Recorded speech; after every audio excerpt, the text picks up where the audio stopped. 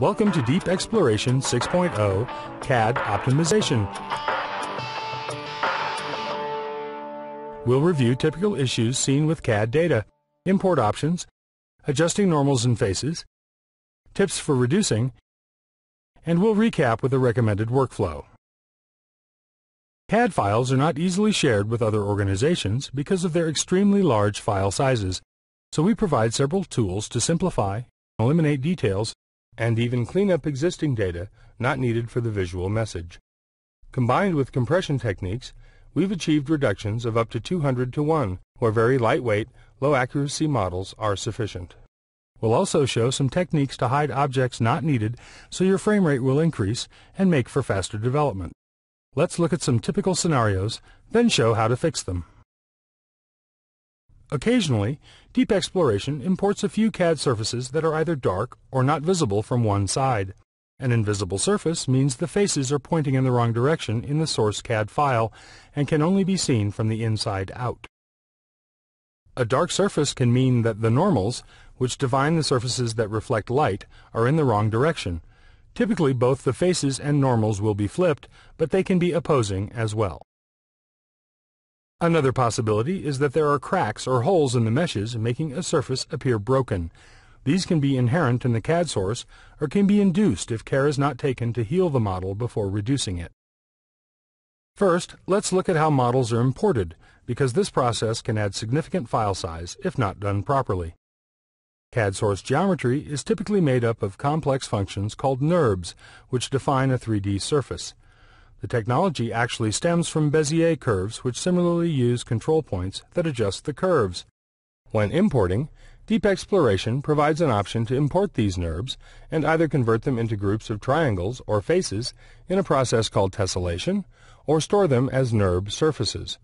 NURBS can be useful in some cases, such as creating the smoothest possible illustration output with splines.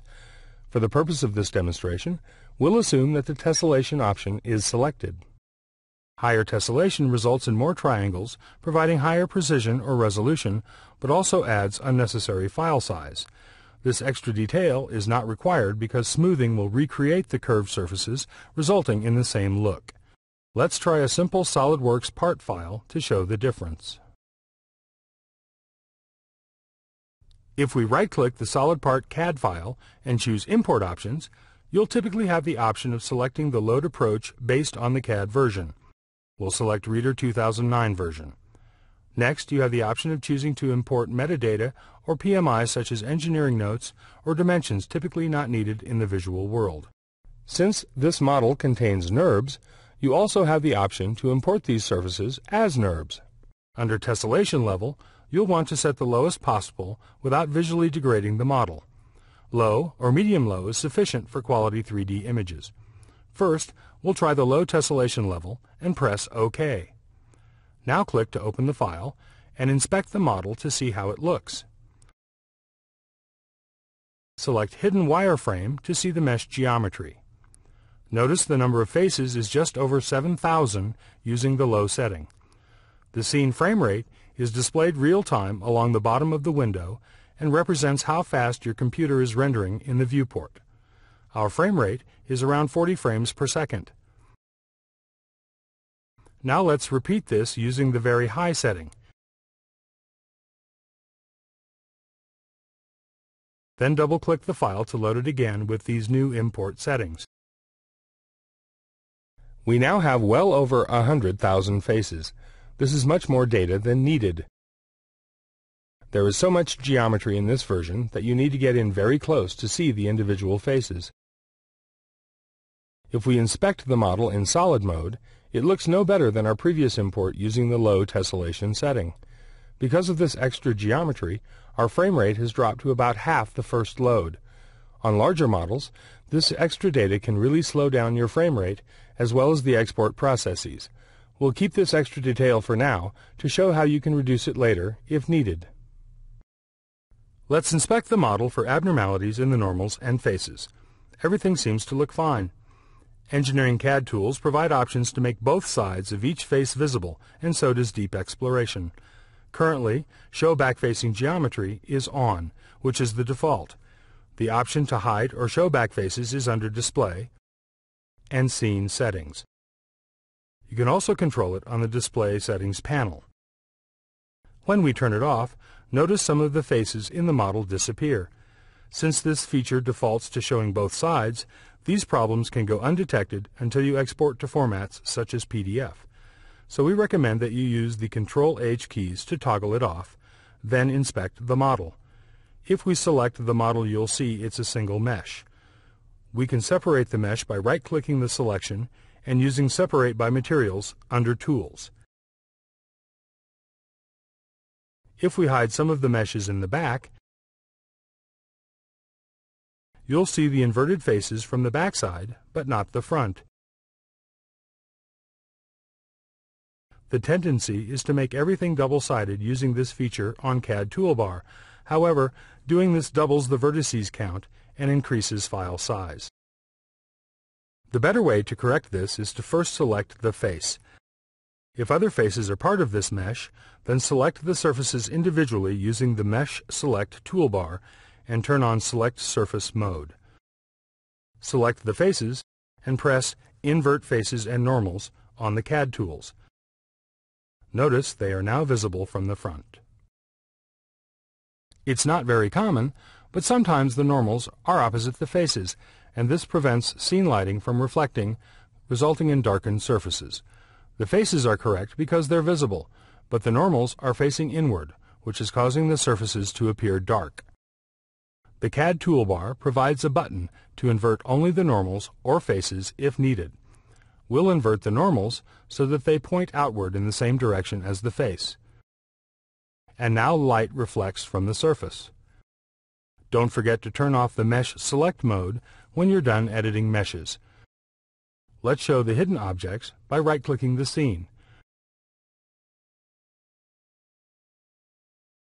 We've seen how you can invert faces or normals or both. Unify Normals is another tool that attempts to fix both. This should be your first option, but it doesn't always catch everything, requiring some independent tuning. The next set of tools allow for further reduction or to remove unnecessary model data. This makes the RH file smaller and more efficient for exporting or rendering.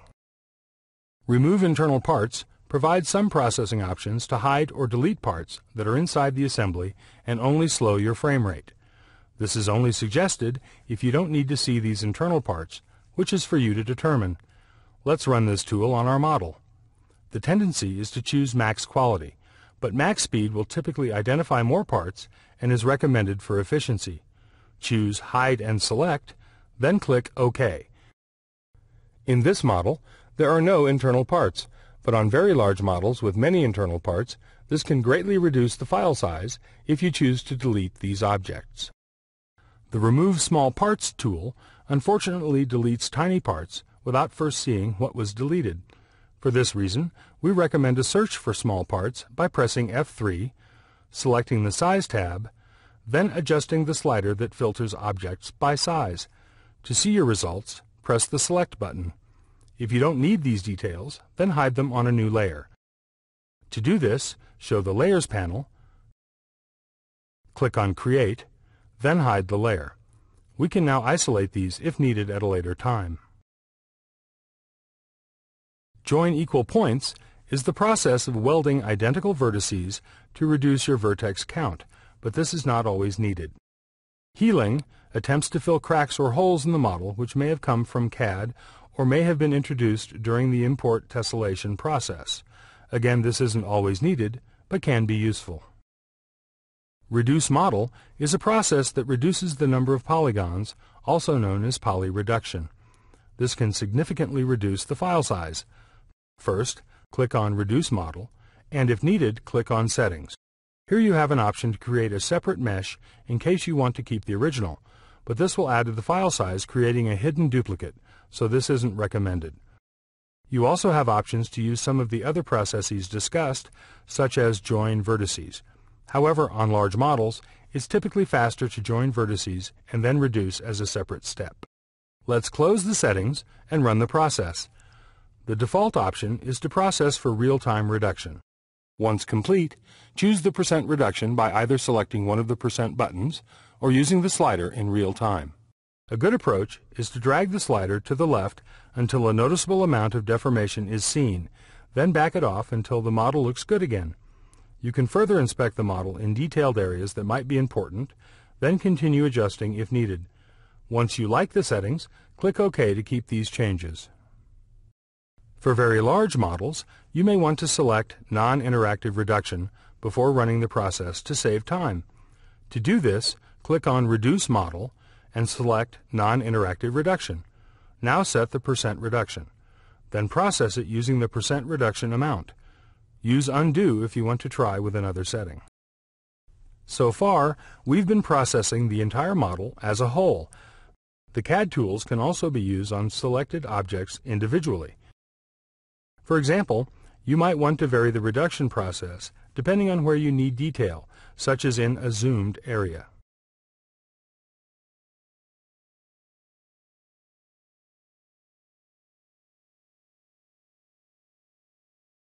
In addition to the CAD toolbar, there are additional options to improve model efficiency and size by right-clicking on the scene under Tools. Remove Degenerate Triangles will remove all triangles with zero surface area which are redundant. These can come from CAD tessellation errors in the original models.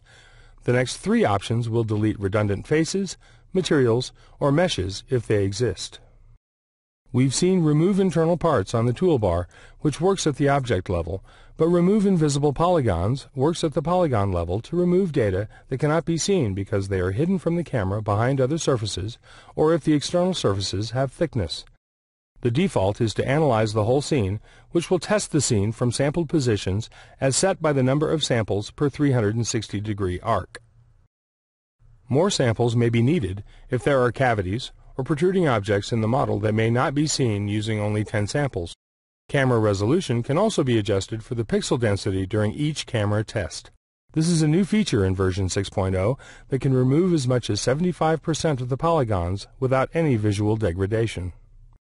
The process sends rays out to the scene, and any objects not hit by the light are identified for deletion. It's also possible to test using just the current scene camera in case you need extremely lightweight data. This will remove all mesh polygons that you can't see in the viewport. Now let's assume you only need this model as a single object, meaning you won't need to explode or animate individual objects like the screws. In that case, simply collapse the object hierarchy by right-clicking on the topmost level in the scene tree, and under Tools, select Collapse Hierarchy. There are a few more options to reduce during the Save As process. If you go into the RH file settings, first make sure compression is set to Yes. Then reduce the vertices and normals quality when accuracy is not critical. We'll set all of these to 30% and save it under a new name. Our model is now down to just over 50K in file size, and there is almost no visible difference from the original 1.9 megabyte CAD file. Let's recap the workflow and some key points. This is only a suggestion, and your needs may vary. First, set your import options using a fairly low tessellation level, then open the file. Use Ctrl-H to turn off backfaces and inspect the model for anything unusual. If you find something hidden or very dark, unify the normals or work on the faces and normals separately as needed. Hide or delete objects that aren't necessary to show, then perform a poly reduction to reduce the file size. If you introduce cracks during reduction, then you may need to go back and heal the model. Model reduction is the process of applying many of the tools provided depending on your needs. Some of the key parameters and tools we've discussed include initial tessellation settings, healing and welding, remove duplicate faces, meshes, and degenerate triangles, polygon reduction, remove internal parts, remove small parts, remove invisible polygons, collapse hierarchies, and remove normal or UV information on save. This concludes the CAD optimization video, and thanks for watching.